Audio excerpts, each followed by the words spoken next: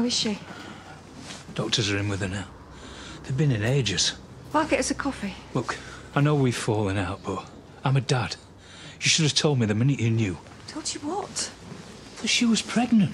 Well, we don't know for sure. I mean, what were you playing at?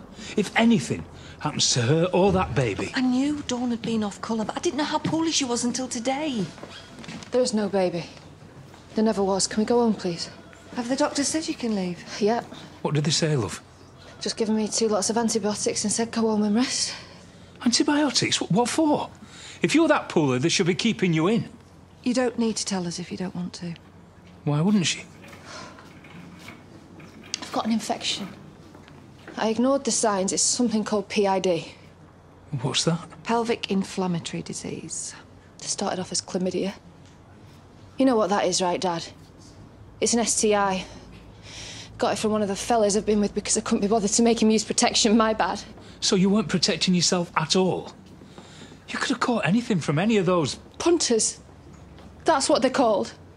And yes, I do bad stuff with bad people for money. So bad things are always going to happen to me. That's not true, any of it. Come on, let's get you home. I've got to come back in a few days. What for? An ultrasound. It's urgent. You just said there isn't a baby. There isn't. The infection, it's damaged me. If it's as bad as the doctors think, then you don't have to worry about me. I won't be making any more kids' life a misery. There won't be any more babies. Not now. Not for me.